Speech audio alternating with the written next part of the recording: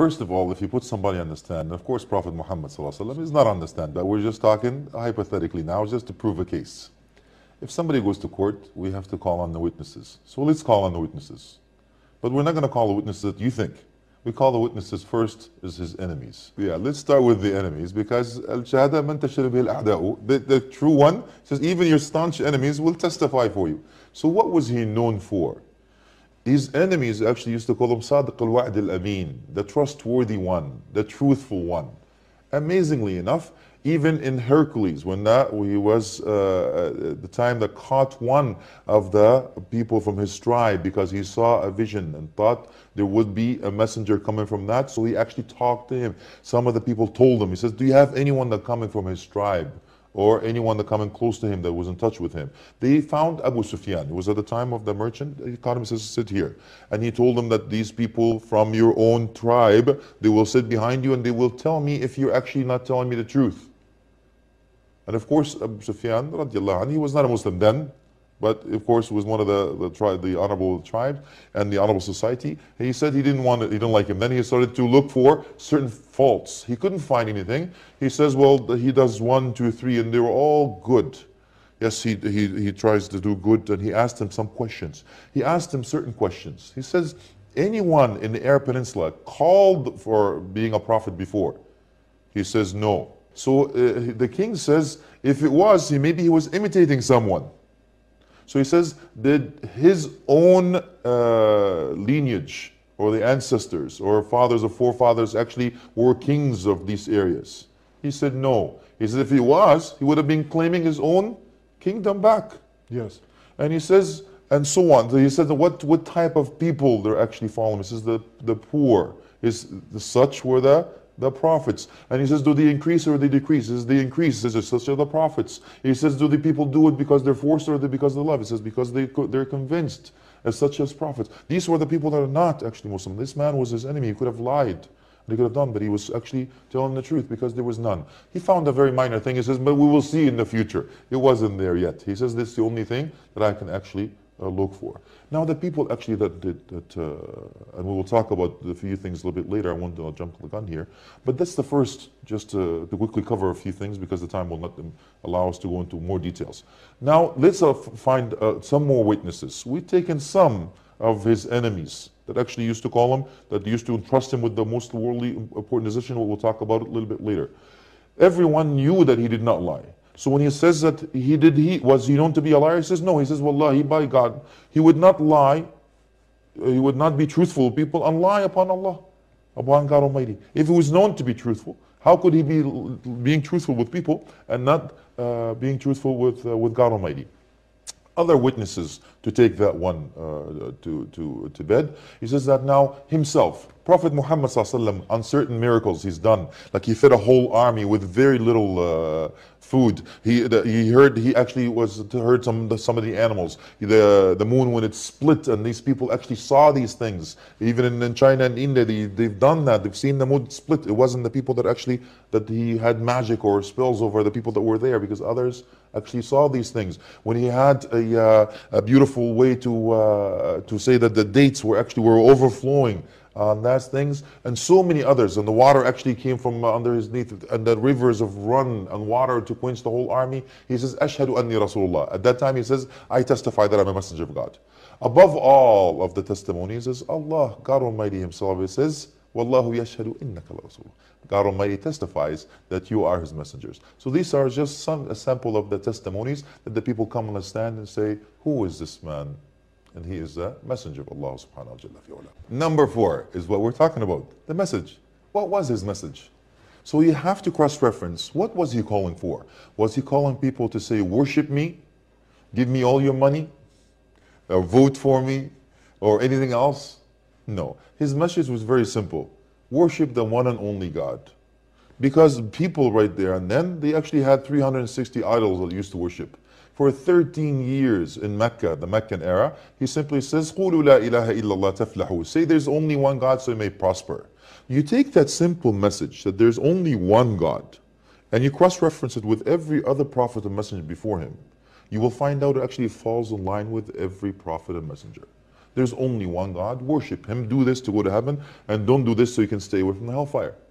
So we ask people, what is it exactly that you don't like about this message? Or what makes him not a messenger if he simply tells people to worship God Almighty? Nothing, absolutely nothing in it for him. As a matter of fact, people came up to him and he said, listen, stop saying there's only one God who will kill you. That didn't work.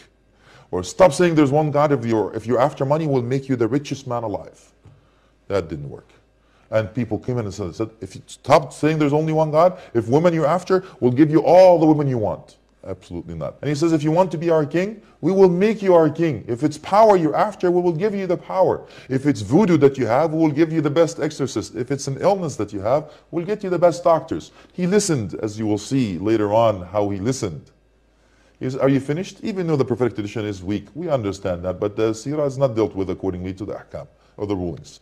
So he says, if you put the sun in my right hand and the moon in my left hand, I will not stop saying there's only one God, or die for it. So he wasn't after his own whims and desires. As a matter of fact, he died as a poor man. May peace and blessings of God Almighty be unto him. And he could have been the richest man. He could have had everything. And of course, people have so many things to accuse or abuse. Inshallah, hopefully we can give you the knowledge of the proper way of who Prophet Muhammad, may peace be upon him, was. So the number 4 is for the simple fact that is the message. What is this message? Is for the simple fact that is only one God. He coincides with everybody else before him. As a matter of fact, comes back and rectifies what was misinterpreted or diverted or led astray before him. Go back to the original. The message was very simple. There's only one God. Worship him. And that coincides and in line with every prophet and messenger and makes sense. And he's received it, of course, from the archangel Gabriel. So the message was very simple, straightforward. There's only one God, which makes him a prophet. Number 3. Now we talked about the message. Now let's cross-reference now. What is the actual message? The message came from the Quran. So the Quran, because every prophet and messenger has a miracle to prove his messenger, then the prophet, and so on. So we take a look at the Quran in itself. For every prophet has the messenger. So like we say, Moses, may peace be upon him, had the miracle of the staff, because at the time that people liked magic and so on. However, and Isa alayhi salam, may peace be upon him, Jesus, may peace be upon him, also had the miracle of medicine, because at that time it pertained to these type of people and they were into that type of thing. Yes. But when God Almighty challenged the Arabs, because the language was their strength, they actually used to teach people poetry. And he says, a man came up to him, he says, I can't remember how many rakat, how many units of prayer to do. So the man came up to him, he said, listen, I'll give you a poem. You will understand. He says, إن الصلاة أربع فأربع ثم ثلاث يتبعهن أربع ثم صلاة الفجر لا تضيع. He says, 4, then 4, then 3, then 4, then 2. He got it for a poetry. And they were challenged with their own, because they were used to boast about how eloquent they are and the genius of the language and the science of the language that they had under belt. So God Almighty said actually that there's here is this book that is going to be in your own language. Alif Lam Mim. Alif Lam Mim. These are the letters that this book is made of. ذَلِكَ الْكِتَابِ. Here's the book. هُدًى لِلْمُتَّقِينَ. Guidance to those who have piety or conscious of God. So God Almighty challenged them in their own field. That God Almighty actually told them in that Quran, which is a live language. We have the original. We never lost it. It was memorized, written at the time of the life of Prophet Muhammad ﷺ.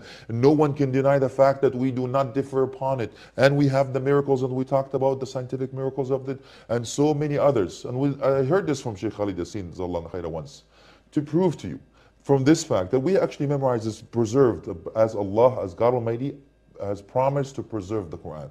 He said that if all denominations or all ways of life or all religions agreed to throw all the scriptures, all the divine scriptures in the ocean, get rid of them. We all agreed to get rid of all the divine scriptures. Which is the only one book that will come back to life and immediately? The only answer is the Quran. Because we memorize it off by heart. No one can differ upon it. And this is something that we do from very early stages. And whether you speak Arabic or not, the people actually memorize the Quran. So no one can actually defy that. The actual miracle of the Quran in itself that has the news from what the past, how to live your life in the present, and what will come in the future. And that message we talked about, the oneness of God Almighty, is actually 1/3 of the Quran. 1/3 of the Quran. So when the people say that what is the message of the Quran, the oneness of God is 1/3 of it. And when people say that this Quran it comes from satanic verses, amazingly enough, when I have these people coming into the center, when I have these tours, I tell them, okay, let's go with that. Let's go with the idea that, وَالْعِيَاذُ بِاللَّهِ, we seek refuge in God from that. It's satanic verses you've heard. Okay, Satan is the author of the Quran. So that's interesting, because in the Quran it says, when you read the Quran, فَاسْتَعِذْ بِاللَّهِ مِنَ الشَّيْطَانِ الرَّجِيمِ. When you recite the Quran, seek refuge in God from Satan the rejected. Can you imagine? Satan is the author of the book. He says, before you read my book, seek refuge in God from me. And I forgot to mention a few things. If you follow me, you go straight to hell. Oh yes, I am your worst enemy. Go ahead, buy my book. Imagine that's the case when people actually say that these are satanic verses. Or the other ones, it says that it is Muhammad that wrote the book. Amazing. Don't you know that actually Prophet Muhammad, may peace be upon him, did not know how to read or write? Surprise. Interestingly enough, that Prophet Muhammad, may peace be upon him, did not know how to read or write. Ummi. Ummi was actually comes from the word He was taught by that nature, primal instinct. He was not taught. And these people accuse him for actually taking over from others. As a matter of fact, we know that the Bible has been translated on the 18th century. It wasn't at the time of the Prophet Muhammad, may peace be upon him, just in case that people think that he was actually trying to copy wholesale from the Bible. And not to mention that these verses, there's a very challenging verses, as we talked about it before, and the Quran in itself has a challenge of people that stands the test of time. There was a challenge at the time of Revelation that God Almighty says, believe it or not, to the uncle of Prophet Muhammad, may peace be upon him, that he will not become a Muslim. Even then, he knew that for years while he was alive. He could have simply said, well, guess what? I want to become a Muslim. What do you think of your Quran now? He didn't. And of course, there are other miracles of the Quran that actually testified, that says, Rome. They were right there. The Roman were actually beaten. It says that God Almighty says, وَمِن بَعْدِ غَلَبِهِمْ سَيَغْلِبُونَ. And after the being defeated, they will be victorious. في بضع سنين. A few years. So these were miracles on hand. They are testified. And again, God Almighty gave the people a challenge, as we mentioned previously. He says, listen, if you want to prove this book is not from God Almighty, you do this. If you do this, file this book under G, billah.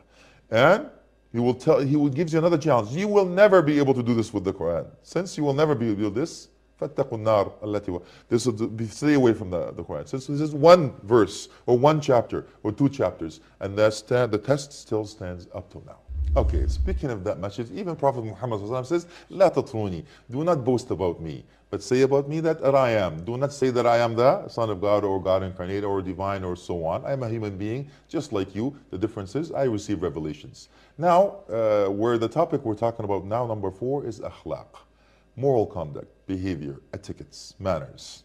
God Almighty testifies. In the Quran, He says, gives them this beautiful medal of honor. He says, وَإِنَّكَ لَعَلَى خُلُقٍ عَظِيمٍ. Indeed, you are the best of moral conduct, behaviors. Because we have to walk the talk. Every human being there's a measuring stick. And God Almighty says that He is the best of moral conduct. As a matter of fact, He says, I am sent to complete the best of moral conduct, and so on. One of the reasons that we have to do this cross-reference is to cross it from the book, where God Almighty testifies that He is. His message was this. The Quran says do these things. It's all about enjoining good and forbidding evil. How to be the best human beings. That even so, some of the scholars says that the acts of worship in the Quran actually to give you a better moral conduct. And for example, because the fasting is actually to talk about taqwa, give you لَعَلَّكُمْ تَتَّقُونَ. The salah is wards off evil. The zakah is to teach you to give, to heal you from the illness of the hoarding, the silver and gold, the illness of the heart. And being hajj, it teaches you patience. So you understand that every aspect of our worship is to become a better human being. So Prophet Muhammad is the best of creations. So he walked the talk. And how was it then? When Prophet Muhammad, may peace be upon him, when people wanted to kill him, even though they did not believe in his message, they still trusted with him with the most worldly possession, the most expensive one. Even though that he knew about it. You and I'm asking you, brothers and sisters out there now, put yourself in that position. If somebody wants to kill you, but you have something of their own. What would you do? I'm pretty sure you say, don't you know who you're talking to? You want to mess with me? And so on. No, now I've confiscated your stuff. But it wasn't for Prophet Muhammad sallallahu alaihi wasallam, because he was the best of creation. He says, Ya Ali, his cousin, he says, you stay here. But when you wake up in the morning, you give them back their rightful owners. And he taught us, La takhun man khan. Do not betray those who betray you. Be good to those who are bad to you. Give those who deprive you. Reach for those who cut you off. And so on. As a matter of fact, he was the lead in so many moral conduct and ethics that he had a young girl that wanted to come and join him in to witness a war. And he actually, after the war, he was looking for someone. This young girl is actually narrating this prophetic tradition. And he says, as if he was looking for me. And he had this qalada, this beautiful necklace, as the spoils of war. And she ran to him and says, here I am, a messenger of Allah, alayhi salatu wasalam. And he said that he put that on her own. He says, by Allah, I will never take this necklace from my own neck anymore. And she put in her will that she wanted to be buried with this necklace. And on Judgment Day, she wants to run to him and says, Ya Rasulullah, O Messenger of Allah, alayhi salam, can you remember me? I am the one that you put this necklace. You see how he actually talked to the young. How he actually had a young boy called Umayr. And he had a bird called Nughayr. And he actually used to talk to him, Hayya Umayr, how is a Nughayr? This bird. One day he saw him crying. He stayed with him. What happened? He's met in Nughayr. The Nughayr, that bird died. He stayed with him to leave him with a smile on his face as he saw him with a tear in his eyes. I understand there's so much to share when it comes to akhlaq, but even though when a man promised to meet him at a certain time because he wanted to keep a covenant and be truthful to others, after 2 days he waited for him. He says, At'abtani, I waited for you. And so many others. We cannot comprehend the amount of moral conduct that Prophet Muhammad, may peace be upon him, was known for, how to deal with human beings, not only human beings, even animals and every others. May best inshallah. So we said the proof. The proof is in the pudding. So we say the fruit of this whole thing. So when we talk about, the testimony of people, when we talk about the message, when we talk about the Quran, when we talk about the moral conduct as we walk the talk of everything. So now what is the outcome? The fruit, this whole thing. Look at it started with one human being. This whole ummah started with one, Prophet Muhammad, may peace be upon him. It is now 1.5 or 1.7 billion Muslims around the world, saying there's only one God, declaring this, being good, staying away from evil, declaring, enjoining good, forbidding evil, trying to change their life to better, living their life according to modesty, humbleness, and all these beauty of the teaching of Islam, how to help one another, how to have the humanity being come on a straight path, the unity, the oneness, and regardless of people of color, creed, and face, you are my brother in humanity, as we mentioned earlier. Allah subhanahu wa ta'ala done that. So look at the fruit of this. Look at the fruit of Muslims, and we say that we understand that we're no angels. We're human beings just like everybody else. But I'm talking about those who practice Islam, those who actually live and walk the talk. Like Prophet Muhammad, may peace be upon him, when Aisha, may God be pleased with her, when she was asked about how was he says he was a walking Quran.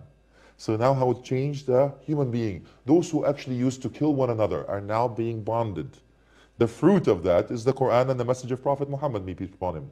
And of course, every history will testify that no migration has taken place without bloodshed. The only migration that did not take bloodshed were the migrants from Mecca that went to Medina for Ansar and help one another. And that's another topic on its own. It's going to take another hour to explain, but I'm not going to go into details.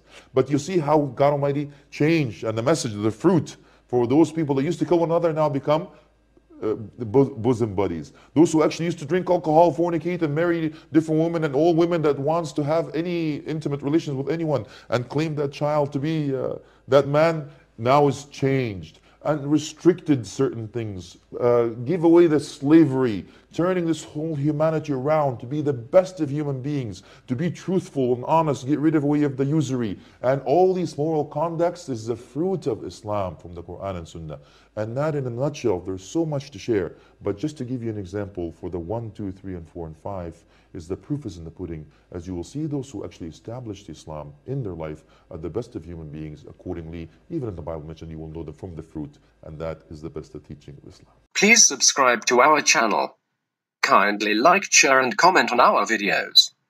If anyone benefits because of your like and share, Then God may provide you with unlimited reward, which is called sadaqatul jariyah in Islam. Sadaqatul jariyah is continuous rewards received for good actions, deeds, and spreading knowledge. It is a gift that not only benefits us in this life, but also benefits us and our loved ones in the hereafter. According to the hadith of the Prophet, peace be upon him, narrated by Muslim, when a person dies, all the deeds end except three: a continuing charity, beneficial knowledge, and a child who prays for them.